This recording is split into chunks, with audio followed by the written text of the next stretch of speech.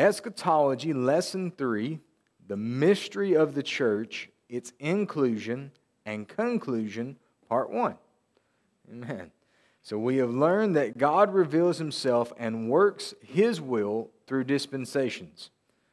The study of end times really focuses on 3 dispensations, and we covered all of the dispensations last week, so you can go back and review that if you'd like. But the study of end times really focuses on 3 of those dispensations. Law, church grace, we say that's one because they're together, and the millennial reign. That's the 3 the end times focuses on. So the law, because without the law you don't understand what's right and wrong. Without the church and the grace of God, that's kind of this side of the cross, which is a blessing and helps us, especially as Gentiles, helps us being grafted into the body of Christ, into the kingdom of God, and the millennial reign, which is also to come. So let us look closer at the church age to see how it ties into Daniel's 70 weeks.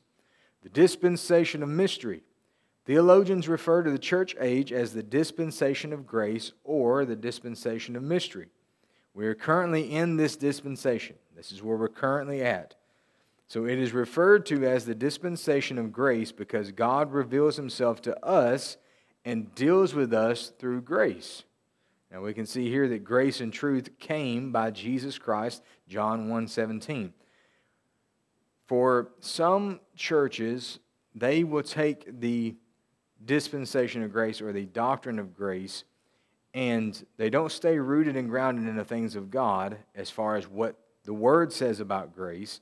They try to pervert it and go left field with it to say that you can do anything that you want to do, and God will cover it in grace. God will cover everything in grace, that you can just live how you want to, sin how you want to. You don't have to change if you don't want to because God's grace covers everything.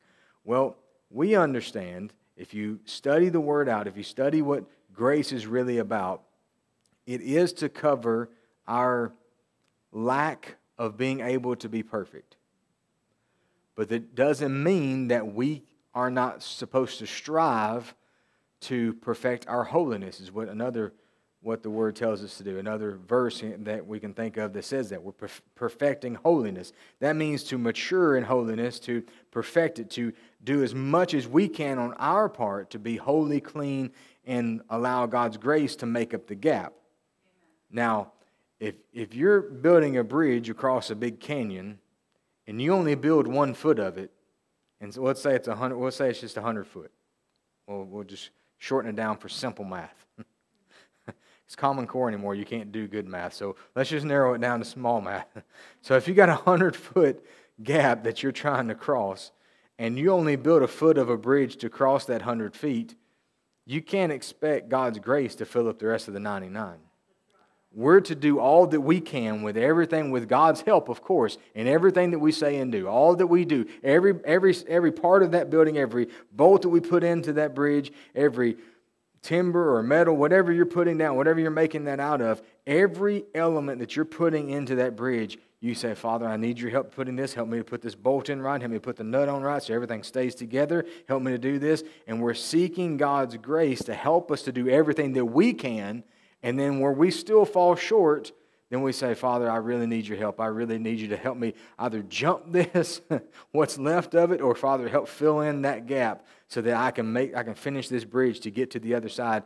And so maybe narrowing that down to really what I'm talking about, because sometimes we can talk vaguely and you can pick up what I'm laying down, but sometimes we can say those things and maybe in my mind it makes sense, but maybe it's coming across as, how exactly do we apply that, Pastor? Well, if your life is, say if your sinful nature is over here and the kingdom of heaven, let's say God is over here, heaven, and you're trying to bridge that gap to make it to heaven, so to leave your old nature, to leave your sinful life, to make it to heaven, not just being born again, making it to heaven, then what we do is we build that first foot of bridge by being born again, by turning to Jesus as our Savior.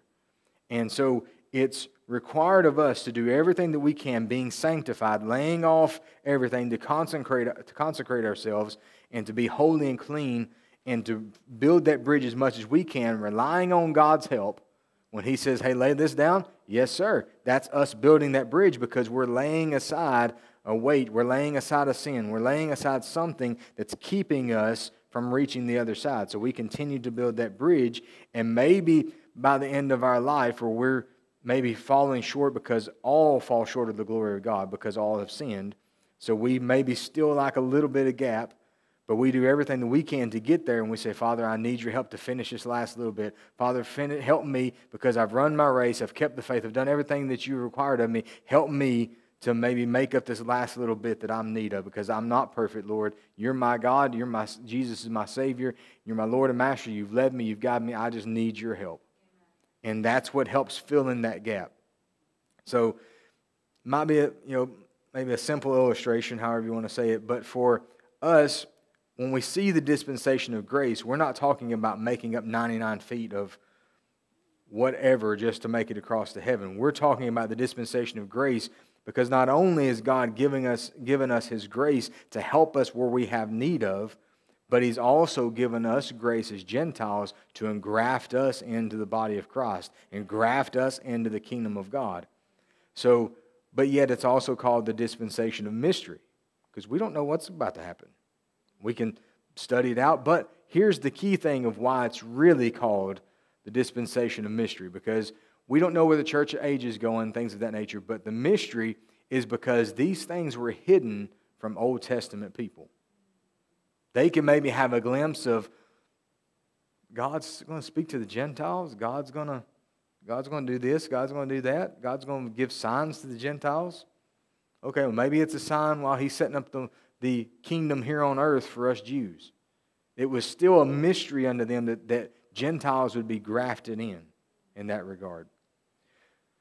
So we are currently in this dispensation. It is referred to as the dispensation of grace, because God reveals Himself to us and deals with us through grace. That grace is also Him not giving us, as we should probably say that's mercy, Him not giving us what we deserve, even though we do deserve it. His grace is His unmerited favor, His love towards us, His expression of helping us in our time of need when we're crying out unto Him. But really, unless you cry out to Him, He's not going to give you grace, because you got to humble yourself. Somebody that says, "Oh, I can live however I want to because of grace," that's pride and arrogance, thinking it's all about you. And the Bible tells us very plainly that He resists the proud and gives grace to the humble. The humble person says, "God, I need you. I'm nothing without you. I need you, God. You're what makes me any bit of good that I am. It's all because of you, Father. So I need you. I need your grace. I need your help." So under the dispensation of law, God revealed Himself and dealt with mankind through the Mosaic law. So we understand that. Dispensation of law, Mosaic law, okay. But this is also the foundation of how people began to know what's right and what's wrong. It was written down for them to understand. Even for us today, we can go back and look at the law and say, okay, you don't prostitute your daughters. Okay, you don't sleep with the neighbor's wife. Okay, you don't lie, you don't steal, you don't kill, you don't cheat, you don't do this, don't do that, don't bear false witness. You got all these things that we're to know what's right and what's wrong. So we can go back to the Word of God, understand that, but also on this side, now the dispensation of grace and mystery, we have the Holy Spirit residing in us, that He can help that Word come alive unto us. Now it's not just written down as a law, it's now within us, and the Holy Spirit guides us. We could probably all think of a situation where we said, you know what, I was going to do this, but I just don't feel like that's right. I don't feel like I need to do that. And then maybe you study the Word and you're doing a study on something, all of a sudden you run across a verse that could have applied to what you were about to do, but you had something on the inside that said, no, I don't think I need to do this. That's the Holy Spirit. That's God's grace helping us. If we're sensitive to the Holy Spirit, the leading of the Holy Spirit, we can understand to be led by that, to stay away from even evil or sin or things of that nature just by being led by the Spirit. And then we can understand what the law says. We can understand what the Word says and have the backing of that to prove the Holy Spirit is accurate. Amen. The Holy Spirit's always going to be accurate whether we want to admit it or not. But if we're sensitive to the Holy Spirit, we can follow that and be led by that, not even knowing. Even, I think of times as me as a Baptist boy that, I grew up kind of following this feeling in my inner man, but I didn't quite know it was the leading of the Holy Spirit. But I could say, I don't know, it's just something doesn't feel right. Something doesn't, I don't know, I just don't have a good feeling about that. And that's all I could contribute it to, because I didn't understand the working of the Holy Spirit. I knew the Holy Spirit existed, but I didn't know, like, on the inside of me, like on my inner man, my spirit man was like, no, don't do that. Stay away from that. Don't do that. Even, growing up, I was in high school and stuff, I would watch horror movies. And so the Holy Spirit, one of the things that the leading of the Holy Spirit was like, as I started progressing in my walk with God, was like, you need to get rid of that stuff. You need to get rid of that stuff. And as I began to get rid of those things, there were verses that would come through maybe somebody ministering or me studying. Don't entertain darkness. Don't partake in this. Don't partake in that. Stay away from these things. And I was like, oh, praise God. This makes so much more sense now. This is why I need to lay this. This is why I felt convicted over these things. Because we may not always have the word in front of us before we cross a bridge that we need to say, I don't need to partake in this. I don't need to cross this bridge. I don't need to stay in this lane that's going to get me into trouble. We may not fully understand it, but we've got to have our faith and trust in God and by the Holy Spirit. And that should really prompt us to study the Word out for that subject. But many times we'll say, well, but nobody said anything, or I don't think of a verse right now that says I can't do that, so people go ahead and cross the bridge. That is not a good way to live. We need to be sensitive to the Holy Spirit to say, all right, there's a warning flag, so let me pause. Let me not go any further. Let me study the Word. Let me go to God. Let me pray about it. Let me talk to my pastor. Let me whatever to research this before I cross this bridge. Amen. So Daniel's 70 weeks, equaling 490 years, have not come to pass because the church was inserted after Jesus was crucified. Messiah shall be cut off, Daniel 9:26, and Daniel's last week was put on hold. Now we discussed this a little bit last week as well. The church and its reign were a mystery hidden from all but God. The church and its reign were a mystery hidden from all but God. So Ephesians 3:9, and to make all men see what is the fellowship of the mystery, which is from the beginning of the world, hath been hid in God, who created all things by Jesus Christ. So we're going to read that verse again. And to make all men see what is the fellowship of the mystery. So how else can you explain the fellowship of the mystery unless it's the fellowship of believers that are in the church age? Because remember, the Israelites, every time they would think of the Messiah, the coming Messiah, every time they would see Jesus, and they would keep asking him. You can see it all throughout the Gospels. When are you going to establish the kingdom, Jesus? Because they were thinking it's a natural kingdom that he's about to establish to overrun the government that's kind of persecuting them, overrunning them. They're thinking natural. And we can't think natural when it comes to the things of God. Can we apply the natural to the spiritual things? Sometimes. It depends on the circumstance. But we should think more of spiritual things in regards to what God is wanting to do in our life. But you'll also find that when you think spiritual things and you're led by God, it's going to work itself out in the natural. Like for God to give us the spiritual command to win people to Christ. That's awesome. But how is that played out? In the natural. By you evangelizing, by you witnessing, by you being a living epistle, by you doing things in the natural that reflects the spiritual. But if we'll take the flip side of that, if somebody just lives a good, clean life, well, that's awesome. Proud of you. Awesome. Amen. But what testimony do you have for Christ? What testimony do you have for God? None. I've just lived a clean life. Because I've known a handful of people that didn't cuss, didn't drink, didn't smoke, didn't do all these other things. Why? Because they just wanted to be a good person.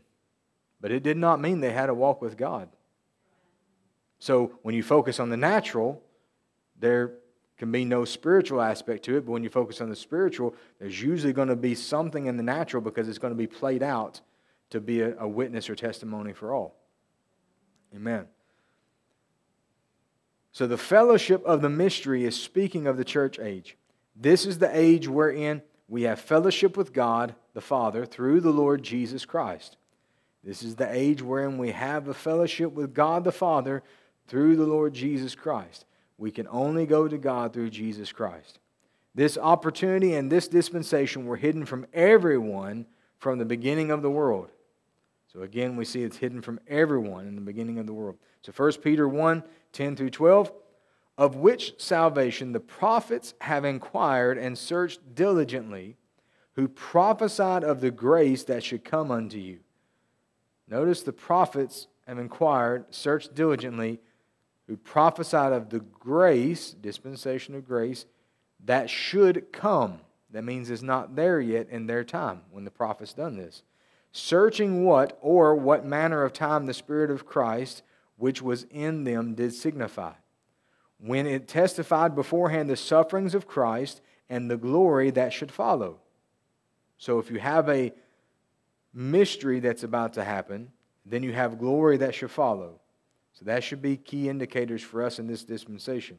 Unto whom it was revealed, that not unto themselves, but unto us they did minister the things, which are now reported unto you by them that have preached the gospel unto you with the Holy Ghost sent down from heaven, which things the angels desire to look into. So this age is also called the dispensation of mystery because its existence was a mystery to the Old Testament believers and prophets. They could not see the church age coming. Not even the angels knew it was coming. So that's something to think about. Not even the angels in heaven knew that the church age was coming. So that tells you how important, how highly God thinks of all of us as Gentiles on this side of the cross, that He would include us to even keep us hidden from the angels, keep us hidden from maybe the Old Testament saints, we could call them that He kept us hidden from them. That's kind of what we could say double-fold. It's one, it's okay, because they didn't fully understand, because as even the Word tells us, we prophesy in part because we know in part. But with that also, that shows that there was a bigger picture that not all of them would understand. So if let's say if God were to reveal the whole picture to them in the Old Testament, then how much time would they waste trying to see the whole picture that God gave them, trying to figure out every little nook and cranny, every little thing that would go with that? How much time would they waste instead of just saying, all right, God's given me this slice of the picture. This is my area. This is my lane. This is what I'm to write down. This is what I'm to proclaim. This is what I'm to fulfill. And however I can fit into the big puzzle of God, then praise God. I'm just going to stay in my lane and do my part. But sometimes if we're not careful, we get wrapped up in trying to see everything, know everything, and we forget what we're supposed to be doing. Now, on the flip side of that, we can't only just see our portion, because if you get focused just on you, that can create pride, that can create arrogance, that can create a nobody else knows the gospel like I do, that can create a religious attitude. So we've got to keep this balance of staying focused on what God's given us, but knowing that we're also part of a bigger picture and we're one piece of the puzzle to keep ourselves humble, but we don't try to figure everything out that we forget what piece is ours. Amen. So in the Old Testament, angels often taught men. We can see that from Judges 13, 3 through 5, Daniel 9, through 21 through 27, Daniel 10, 19 through 21, 11 and 12, Zechariah 1, 19 through 21, Zechariah 3, 6 through 10, and Zechariah 4, 1 through 14. They are not able to do so in the New Testament due to their ignorance on the subject of salvation. This may also be a reason that this is kept a mystery, because this is a subject they know nothing about. Angels cannot understand the subject of salvation. Angels cannot understand the subject of salvation. Why? Because they're meant to glorify God. They were used to teach in the Old Testament, used to teach men at times, but in the New Testament, there's a new covenant that God has established, and they can't understand that. So in the church age, angels direct, they deliver, they serve, they smite, and comfort. So we can see they direct. We can see that from Acts. They deliver, that's from Acts. They serve, Matthew and Hebrews. They smite. Acts 12:23, that's interesting. And they comfort. We can see that in Acts as well. So angels maybe not have a new directive, they have maybe have a different route of what they're supposed to do. And that shows that if God kind of redirects the angels in what they're to do from the Old Testament to the New Testament, that shows how important we as the church are to God. That if He's willing to say, all right, at this appointed time, these dispensations, you were to do this, now we're going to change gears. We're going to bring in the church age, and I need you to start doing this. So if He's directing them differently, that shows God means business in changing covenant with the church age, and this dispensation and the mystery. So, however, during the tribulation, angels will be given the gospel to preach. During the tribulation. Notice, it's not now, it's during the tribulation they'll be given the gospel to preach. Why? Probably because the rapture taking place is going to leave less witnesses. Now, we know that there's other things that are going on during that time, but so God's going to start giving the angels charge to be able to give the gospel to preach to people.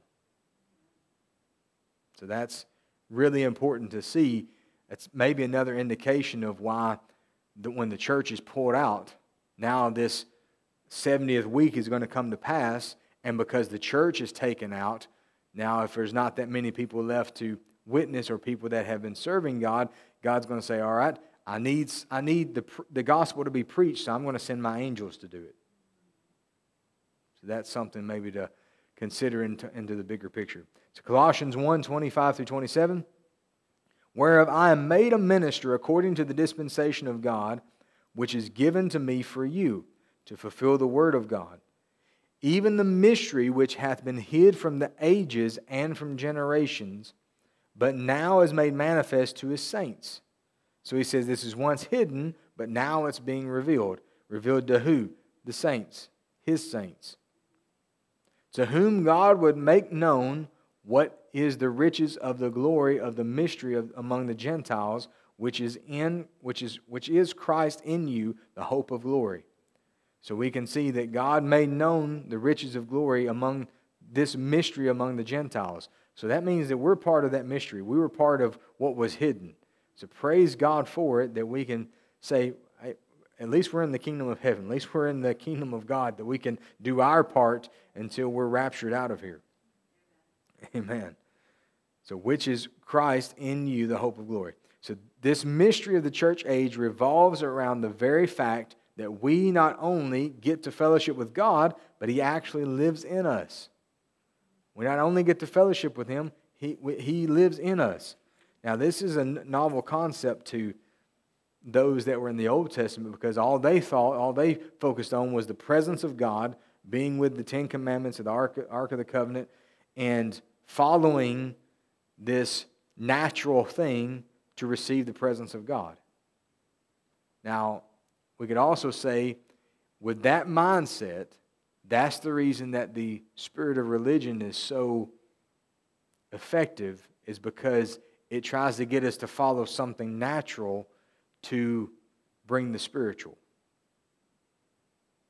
And so it puts us in that mind, because if we're not careful, we'll be just like the Sadducees, the Pharisees, the hypocrites, and the liars. So even in our teaching of the spirit of religiosity, the legalistic side, the legalistic ditch, falls right in line with the Sadducees and the Pharisees. Why? Because they're focused on doing the natural to produce the spiritual.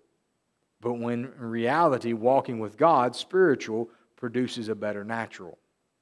Having a love and a relationship with God should produce a better lifestyle. But producing a better lifestyle does not, again, as we said at the beginning, does not mean or produce a walk with God.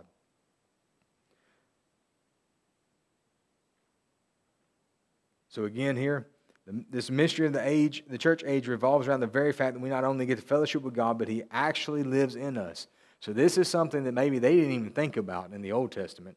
But here it is. It was a mystery hidden from all of them. But now, here in the church age, we get to understand it, even with Paul, who was a devout Jew who had a lot of bragging rights, so to speak, could see this, have this revelation from Jesus Christ himself, have these revelations throughout time, be able to write epistles unto us as the church age and help us understand what God is doing in this dispensation. So the church age is made unique by the indwelling of God in His believers. No previous age or generation could see the church age coming. How could one begin to imagine the eternal God could possibly indwell a human being? How could the eternal God, the God of all creation, indwell in a human being? But it all started with the firstborn of our kingdom of brothers and sisters of Jesus Christ. Because that's what makes us joint heirs, is because He was the firstborn to have the Holy Spirit, the presence of God within Him, be fully man but fully God at the same time.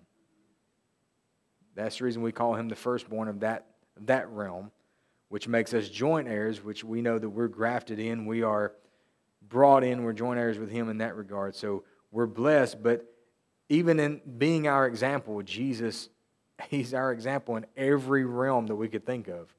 Being the first person to have God dwell in Him, but yet be a human being. Being our living example of how we're to treat our neighbor, how we're to love one another, how we're to lay down our life for one another, how we're to overcome the enemy, how we're to do all of these things throughout the New Testament that He gave us the example for, and that people would write doctrine based on the Holy Spirit giving them the inspiration, and refer to Jesus as being that example so many times of having the mind of Christ, having warfare, praying like Jesus, all these other things that are referred back to His example for us. So you can imagine how hard it would be for the Israelites to maybe comprehend and even believe, maybe at first, of seeing Jesus and thinking, well, this guy is committing blasphemy, because how can the holy God be in a man? But yet they were given prophecies of this would come to pass. So it's one of those things to where maybe it was hard to believe at first, but that requires, even for us, if we maybe hear a doctrine that we're not familiar with, and I don't know about that, we'll study it out. We have the Word of God. Study it out. Seek the Lord on it. Pray about it. Talk to your pastor. If your pastor's the one preaching it, study it out. Take it, ask to speak about it in private. Work it out. So that way we can back it up with Scripture. So, again, a person's doctrine is not going to be 100% accurate, but the Bible you can't argue with. The Bible is 100% accurate. Amen. So Acts 1, verse 6 through 7. And when they therefore were come together, they asked of Him, saying, Lord, wilt thou at this time restore again the kingdom to Israel? And He said unto them, It is not for you to know the times or the seasons which the Father hath put in His own power. So here we are seeing them ask, are you going to restore again the kingdom of Israel? In other words, are you going to build up the city? Are you going to build up the kingdom, the government of Israel, that we can have our place once again? And of course, Jesus, thinking spiritual and not natural, says it's not for you to know the times or the seasons, which the Father, notice He says the Father, not Himself, which the Father hath put in His own power. Even the apostles on the day of Jesus' ascension knew nothing about the church age. So even His right-hand men that's been serving Him for years, they're even asking Him. It was still a mystery. They were looking for the millennial reign to start then. That's what they were looking for. They're looking for the millennial reign. They're looking for the government of God to be established. There are still times and seasons we are not able to know because the Father has put them in His own power. So in other words, you're not going to be able to see everything of the big picture. We're not going to fully comprehend and understand it. So we do our best to see it and to fulfill our part in it. But the things we don't know, we can try to study, but it's not meant for us to figure out every little detail. That's why you have so many people with different timelines of eschatology, last things, and all these different things that haven't happened yet. You got so many people that will differ on it. At the end of the day, serve Jesus and walk with Him. Whatever happens is according to the Word of God, not just speculation. Whatever happens according to the Word of God is going to happen. It's best for us to catch the rapture on the way out of here so we can be with God. The quicker the better. Amen. So the times of the Gentiles. Jesus introduced a peculiar term to His Jewish followers in the temple discourse, the time of the Gentiles. Luke 21:24 says, "And they shall fall by the edge of the sword, and shall be led away captive into all nations, and Jerusalem shall be trodden down of the Gentiles until the time, the kairos of the Gentiles be fulfilled."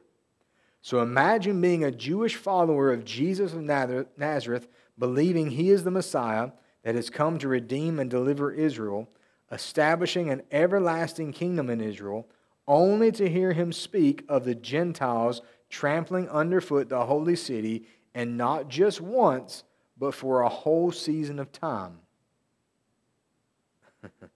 So we can see that this may have had an issue to cause offense, cause like, well, what are we doing? Well, why am I believing in you? Why are we doing this? What are you talking about, Jesus? Because if you can see that you believe, coming back to this paragraph, a Jewish follower believing that He's the Messiah, He's the coming anointed one, that He's sent to redeem and deliver Israel, who's going to establish an everlasting kingdom in Israel. But yet, when He's asked, He talks about the time of the Gentiles. The Gentiles trampling underfoot the holy city, which we know happens. It happened after Jesus' death and resurrection. And not once, but for a season, the Gentiles overran them. So kairos, time indicates an appointed measure of time. We are living in that appointed time of the Gentiles. In another place, Jesus did hint at salvation being extended to the Gentiles, something the Jews would have found an anathema, or something they didn't like or they loathed, because they didn't like Gentiles. So really they don't like us. But those that are seeking Jesus as the Messiah, those that believe in Him, they welcome us because they know it's exactly what He said. Amen. So John 10:16 says, the other sheep I have. The other sheep I have, which are not of this fold. Them also I must bring, and they shall hear my voice, and there shall be one fold and one shepherd. Jesus even declared it before all of the people.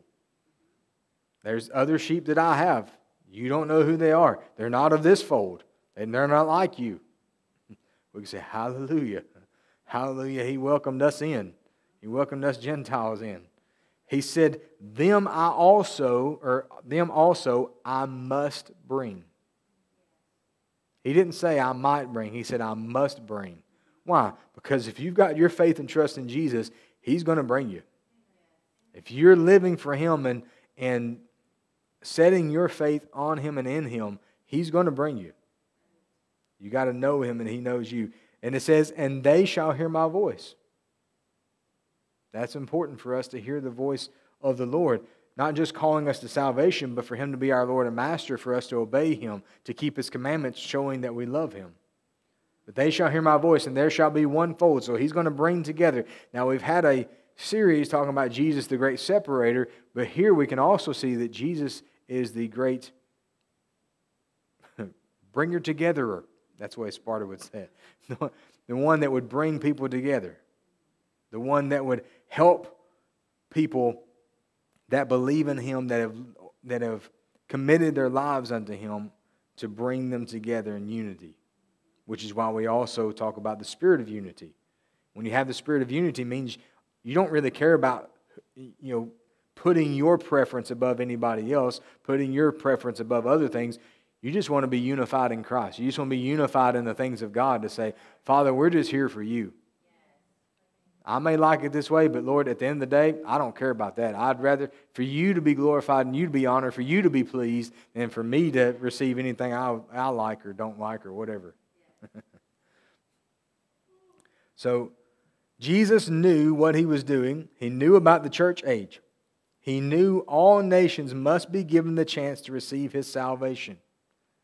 He knew all nations, not just the ones he liked, not just the ones that the Jews liked. All nations must be given the chance to receive his salvation.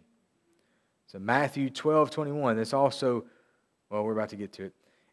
And in his name shall the Gentiles trust. Matthew 12:21. And in his name shall the Gentiles trust. Here's Acts 1:8, which is our theme verse for the year, evangelism. But ye shall receive power after that the Holy Ghost is come upon you, and ye shall be witnesses unto me both in Jerusalem, they like Jerusalem, and all Judea, they like Judea, and in Samaria, the places they don't like, and unto the uttermost part of the earth, and everywhere else. He says the places you do like, the place you don't like, and everywhere that's unknown to you. So that's the power of this covenant that God wants to have with each and every one of us in this dispensation. Isaiah even prophesied as much. Oh, so now we're going to the Old Testament. So he prophesied it, but it was still a mystery unto them. So let's see what he has to say. Isaiah 11:10. And in that day there shall be a root of Jesse, which we know is Jesus, which shall stand for an ensign of the people. To it shall the Gentiles seek, and his rest shall be glorious. What did Jesus say? He says, come unto me, all ye that are heavy laden and wearied, I will give you rest. And it says, and his rest shall be glorious. Praise God. But notice, and to it shall the Gentiles seek.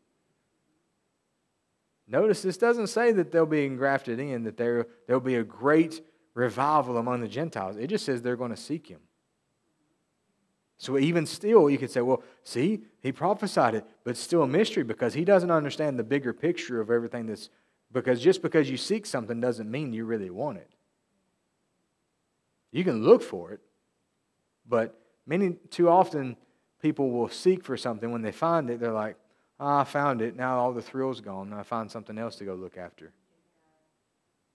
But when we find Jesus, when we find a relationship with God, we're to grab a hold of it and to keep it. Now, Isaiah 42:1 says, and he shall bring forth judgment to the Gentiles. So they're probably thinking in their mind, oh, he's going to bring judgment to them. They deserve it. I mean, I'm kind of putting words in his mouth in that regard, but for their mind, they're thinking Gentiles, that's unbelievers. They don't believe in God. So he's going to bring judgment to everybody. He's going to bring judgment to the Gentiles, not knowing that there's going to be a judgment seat of Christ for us as Gentiles, that we can still be engrafted in to the kingdom of God. There's still going to be a judgment for everybody, but we can be on the right side of judgment to be with Jesus. Amen. Isaiah 56:8, the Lord God, which gathereth the outcasts, eunuchs and foreigners, in verses 3-7 of Israel, saith, yet will I gather others to him beside those who are gathered unto him. So now we're getting maybe a little bit deeper into that revelation, but it's still yet a mystery unto them. Yet I will gather others to him. Others.